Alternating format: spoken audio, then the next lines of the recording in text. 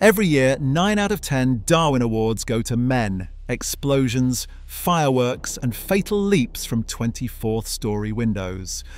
But here's the twist behind nature's experiment: why men win both Darwin Awards and Nobel Prizes. The same gender responsible for the world's dumbest deaths also claims 97% of Nobel Prizes in physics and chemistry and fills 99 of the world's top 100 chess grandmaster slots. How can men dominate both catastrophic failure and unparalleled genius, while women cluster near the average? The answer isn't prejudice or luck. It's an evolutionary gamble built into our DNA. But what is the secret force pushing men to both extremes? The numbers tell a story few are ready to confront. Nobel Prize ceremonies look almost like a reunion of men. Since 1901, the Nobel in Physics has gone to 225 men and just 5 women. That's about 98% male, a number that barely budges even when you add chemistry. The Fields Medal, mathematics' highest honour, is even more lopsided: 63 men and 1 woman ever since 1936. The only exception in nearly a century is Maryam Mirzakhani, an Iranian mathematician who won in 2014 for work on the geometry of curved surfaces. Her win made headlines because it was so rare, not because the field had suddenly balanced out. Chess is no different. Scan the top 100 grandmasters, 99 are men. These are not small sample sizes or old statistics. They're current, official tallies. Even as more women enter science and math, the upper echelons stay almost entirely male. It's not just a fluke of Nobel committees or chess federations either. The same pattern shows up in global math Olympiads, the International Physics Olympiad, and elite university faculty rosters. The numbers don't come from one country or era. They're global and persistent, updated every few years, and the imbalance barely moves. Every time the world hands out its most coveted prizes for intellectual achievement, the outcome is almost always the same. Men crowd the stage, while women's names are missing from the rolls.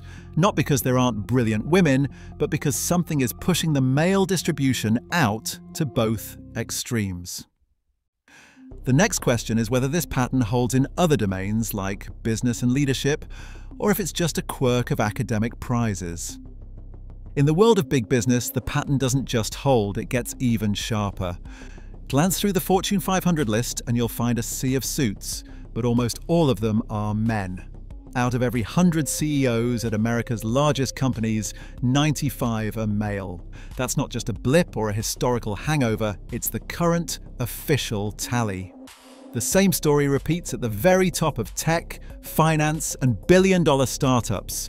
Think of the faces on magazine covers and the names on earnings calls. Even as more women enter business schools and climb the corporate ladder, the corner office stays overwhelmingly male. This isn't about one company or one country.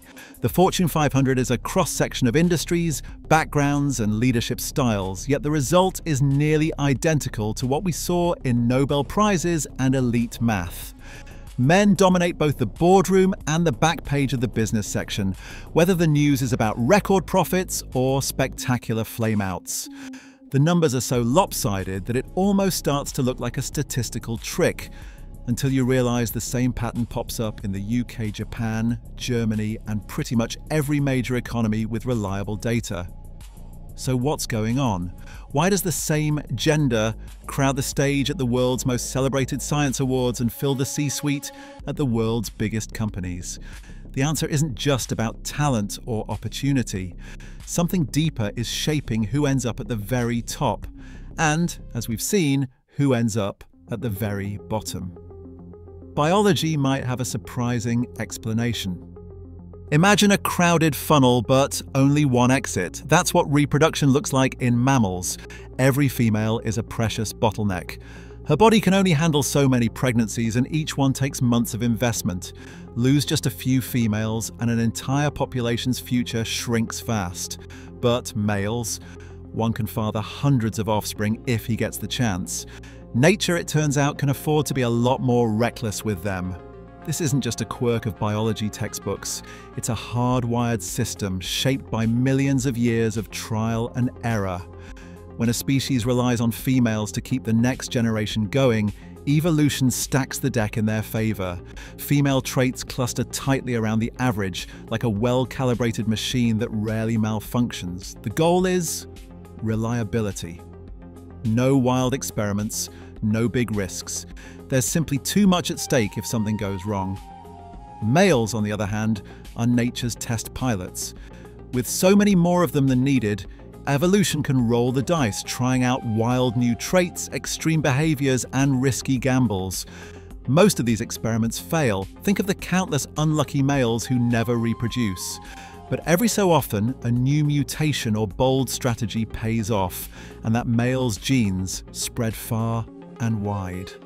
The cost of losing a few reckless males is low, but the payoff for a breakthrough can be huge. This basic math, bottlenecked females, expendable males, sets up a system where male traits are spread out much wider. That's the root of why men are overrepresented at both the top and bottom of so many human achievements and disasters. Dr. Morales leans forward, hands folded. The story, she says, starts deep in our DNA. Every male carries just one X chromosome, while females have two. That single X means any gene, good or bad, on it gets expressed, with no backup copy to soften the blow. So if there's a rare mutation that boosts spatial reasoning, or one that tanks impulse control, it's all or nothing for men. In women, the second X can mask the wildest swings, keeping most traits closer to average. But genes are only part of the picture. Before birth, a flood of testosterone shapes the developing male brain and body. The dose isn't the same for every fetus, and the effects are unpredictable. Some boys get a heavy hit, others much less. This prenatal hormone surge tweaks everything from risk appetite to systemizing abilities, stretching the range of possible outcomes. The result? Wider behavioral spread, with more males at both extremes. The reckless, the brilliant, and sometimes both at once. Sexual selection only amplifies the effect. Over generations, the most successful risk-takers, those who win, survive, or dazzle, pass on their genes, while failed experiments immediately disappear. Nature keeps rolling the dice, testing new combinations, and the male distribution keeps stretching at the edges. It's not just about who's smarter or stronger on average, it's about the odds of producing outliers. Geniuses, daredevils, and, inevitably, a few spectacular mishaps. IQ tests, for all their controversy, do something strange when you plot the results by sex. The average score sits right at 100 for both men and women, but the spread, the standard deviation, is wider for men. That means more men at both the high and low ends. In large datasets, men make up well over half of those scoring above 140 and below 70, even though the averages are identical. The same pattern appears in autism diagnoses. For every girl on the spectrum, there are about 4 boys. Researchers call autism an extreme male brain condition, and the numbers back it up. The male distribution stretches further in both directions, producing more outliers, on the genius end and the other end too.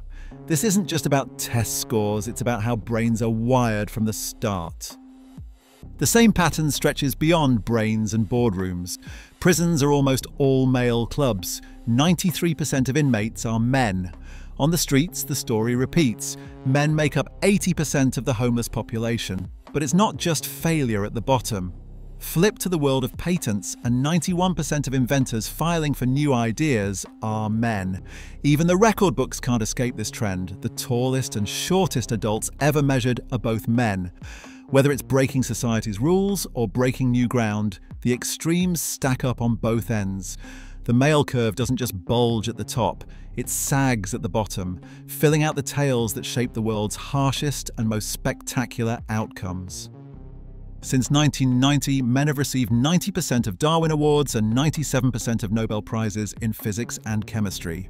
Across IQ data, men make up the majority of both geniuses and those with intellectual disabilities. These extremes are echoed in fields from chess, where 99% of top players are male, to prisons, where 93% of inmates are men. The greater male variability hypothesis, supported by genetic and evolutionary evidence, explains why male trait distributions are wider, not higher, than those of females. Yet questions remain, such as the exact impact of culture, opportunity, and individual experience. What is clear is that these biological patterns shape achievement gaps and risk profiles across society. Equality of opportunity does not erase the fact that means can be identical while outcomes differ at the extremes. Both male variability and female reliability are essential strategies in nature's experiment.